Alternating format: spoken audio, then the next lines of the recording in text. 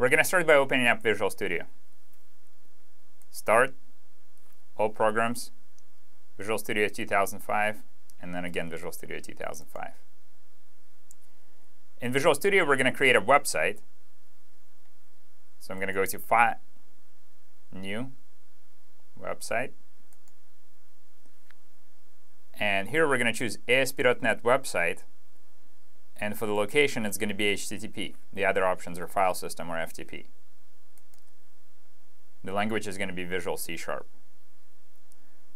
Then for the actual URL, we're going to put HTTP training_layouts, which is the virtual directory where all the application pages are stored, and then website. I'm going to call it app SharePoint dev. Remember that _layouts actually maps to program files, common files, Microsoft shared web server extensions, 12 template layouts folder. So that's where the application files are going to be stored. And then let's click OK.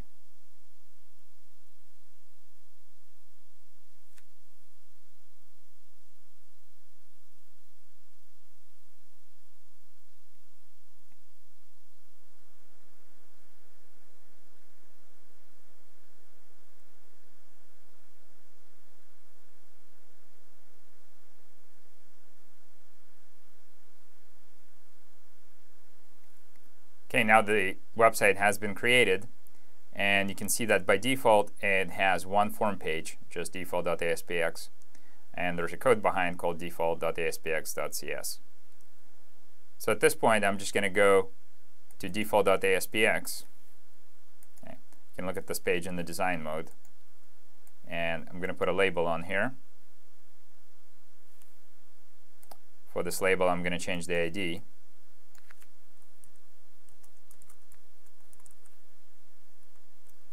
Save the page, and then I'm going to go back to the code behind, and in the code behind, I'm just going to say label message,